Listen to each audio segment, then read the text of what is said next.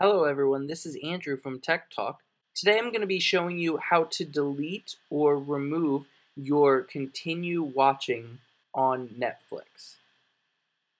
So maybe you have something that you've started watching and it just keeps showing up in this list and you're going to want to delete that. So I'm going to show you how to do this. This does continue our series on Netflix tech tutorials. So make sure if you have any other questions about Netflix that you check out all of our other videos. So what you're going to need to do is you're going to need to log into your Netflix. You'll see that I'm already logged in.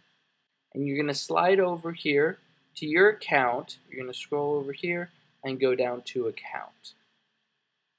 Now you're going to go into whatever account you're logged in, and you're going to go to viewing activity. And you're going to scroll down to whatever you would like to delete. So we're going to delete this right here. And what you're going to do is go over here and hit this hide from viewing history.